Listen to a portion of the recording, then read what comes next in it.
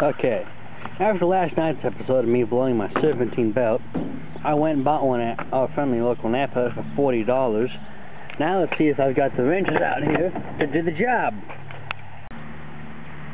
Now that we have our wrenches, a 16mm Craftsman box end wrench and a 15mm Craftsman box end wrench, it is time to get started.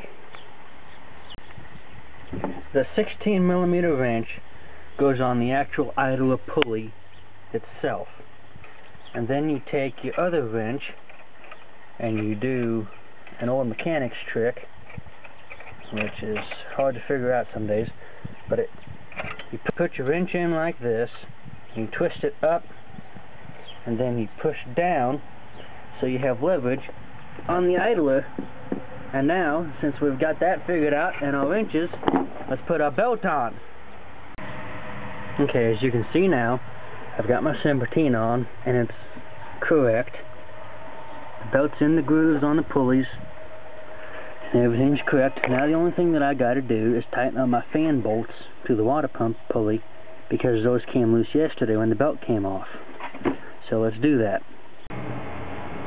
To tighten your water pulley studs, or nuts or whatever, I am using a gear wrench, 13mm box end wrench with a ratcheting end and then a regular end, and all you do is you come down here and you get on here just like that, and you don't want them killing tight, you just want it fairly snug enough so that you can, as you're tightening, maybe turn the pulley a little bit.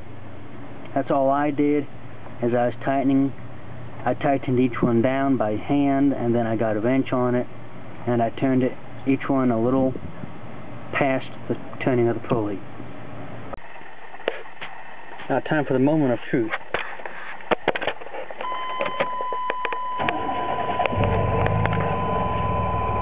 Hey, no warning lights. Looks like we're doing pretty good. See how the belt's running.